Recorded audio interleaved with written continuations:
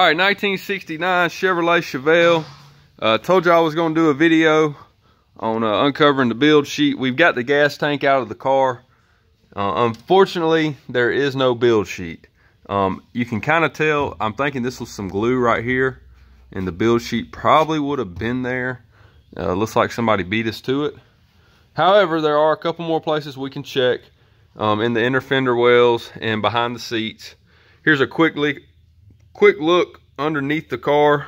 You can see John's did an excellent job cleaning it, spraying it, getting everything shined back up and touched back up. So when you look up underneath this car, it's going to look like a brand new one. So got a long way to go, a lot more work to do. We're going to be doing the control arms this week, and a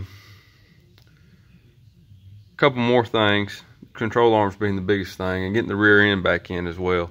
So thank y'all for watching. Please like, please subscribe. There will be more videos like this to come. And again, just super excited about the 1969 Chevelle that we're working on, coming up on the 50-year anniversary of this car. So it's kind of a once-in-a-lifetime deal here, and a car you get to work on every day. So thank y'all for watching, and tune in next time.